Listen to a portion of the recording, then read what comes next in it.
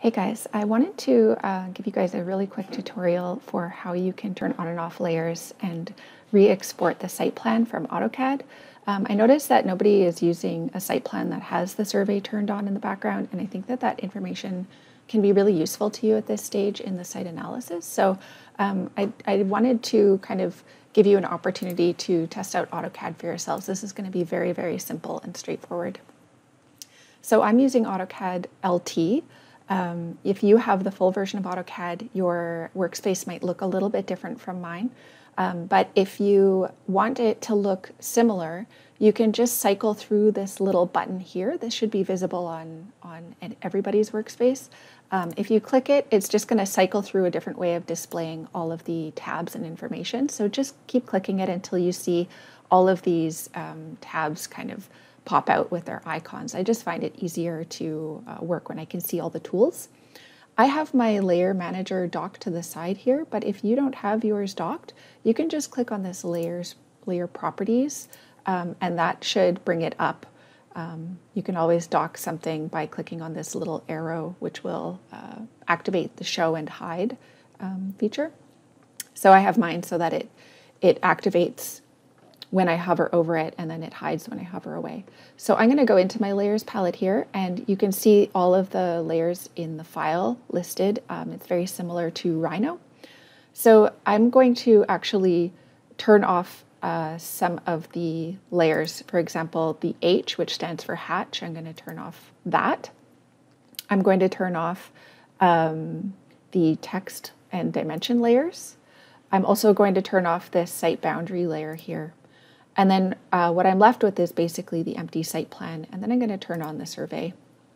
And that gives us all of the survey information that we can see in the background here. Now, there is some conflicting contour information. So it's up to you if you would like to also turn the contours off, just so that it's not super confusing. There's two contour layers. There's one for every fifth contour, and then there's one for all of the in-between contours. So I'm going to turn off both of those because these are the most accurate contours from the survey. And then really all you need to do is go down to this little tab here. These are the exports that I have already set up. So if we go to Columbia Park Site Plan 250, this is the 1 to 250 site plan, and everything should be all set up for you here. The only thing that you might have to do is add the plot style which is being used. So if we right click here and we go to plot, up here in the plot style table, you should see something that says PW-LH. This is the plot style that I have assigned to this drawing so that it displays the line weights properly. If you don't see this, just press cancel and go to Styles Manager. Just click Right Styles Manager. Now, this is going to open up where all of your plot styles are located already on your computer. If you don't see this here, basically all you need to do is copy it over from the zip file that the drawing came with. You should find in one of the folders called plot styles, you should see this PW-LH. You can just copy it right into this folder and then just close it, and you should be able to access it in your plot styles manager.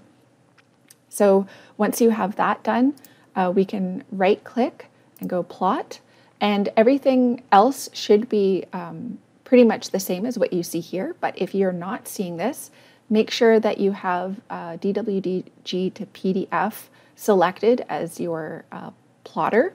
Basically, it's just telling us we want to take this DWG and turn it into a PDF, but we're not associating it necessarily with Adobe. This makes it so that it's more compatible with all different softwares. Your paper size you should see as a 2A0. That's a double size A0 page. And this scale should look like this. If it doesn't look like this, maybe give me a message and let me know, and I can help you guys figure out what's going wrong. But basically all of your settings should look just like this, and you can click OK. Select a place to save your file. I will just save it to the desktop, and I'm going to get rid of some of the extra stuff here and click Save. And now it's opening up my file, and I can see now that I have all of the survey information with the detailed curbs, trees, and everything else included in my file.